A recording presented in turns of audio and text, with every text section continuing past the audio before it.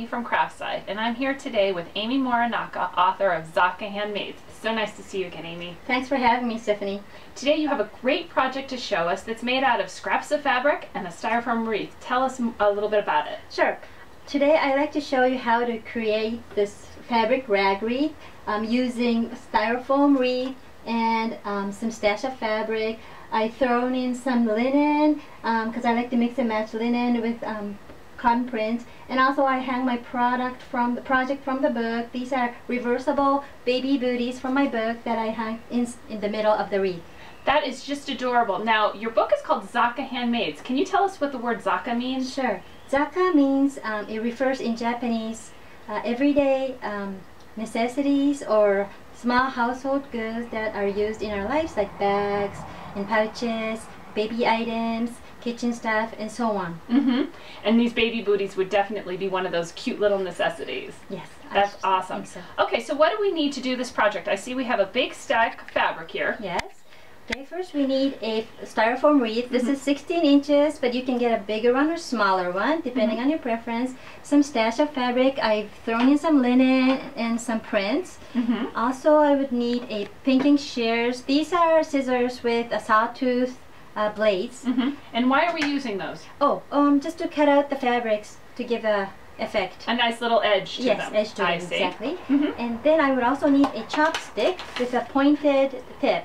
If you can't find a chopstick, you can also use a knitting needle. Which most of us probably have in our strips here. So the first step is to cut strips out of your fabric. Yes. First, I like to cut out strips 3-inch wide and then cut them into a square approximately 3 by 3. It doesn't have to be precise. It can be bigger or smaller. So you're not measuring? No, not at all. Oh, awesome. Okay, and you've got quite a stack going. Okay, and then I'll take one square and I'll put it on my palm like this. Right side facing up. This is wrong side, right side. And then I place my chopstick in the center of the square, wrap around the fabric in the center, and dab a small amount of craft glue. Then just poke it in there like that.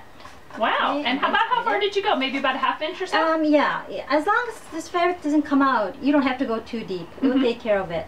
Okay, let me do it again. Center, wrap it around, dab a little, and then just stick it in there.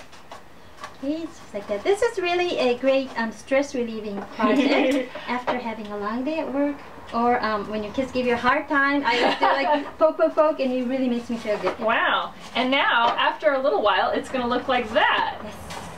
And you only need to cover one side of the wreath. You don't have to go both sides. Just some for the inner side, outer side, and then the entire surface you cover with the fabric. And the inside and outside. Yes, just like the halfway through will be great. Right. Now, is there any rules about how many colors you use or anything? No, it's up to you. You can just use single color, like entirely linen wreath would look nice, or you can use recycled, upcycled fabrics from your house, like old sheets and kids' clothing and everything. This is a great way to recycle fabrics in your house. Now the one we have here hangs the booties, but you have some adorable little baby rattles. Now these again are projects from your book. Yes, this one is a bunny rattle and this is a panda battle, and I put some bells inside so it does make a sound effect.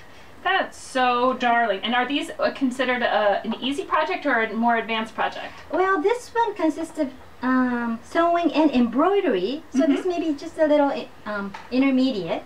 Now this project happens to have a little key tucked in it, which would make this wreath a great housewarming gift. Tell us about what this project is from your book. This is a Matryoshka key cover, and Russian doll is my favorite, so I like to feature Matryoshka in my projects. Wow, that's just a great project. I can't wait to try this one.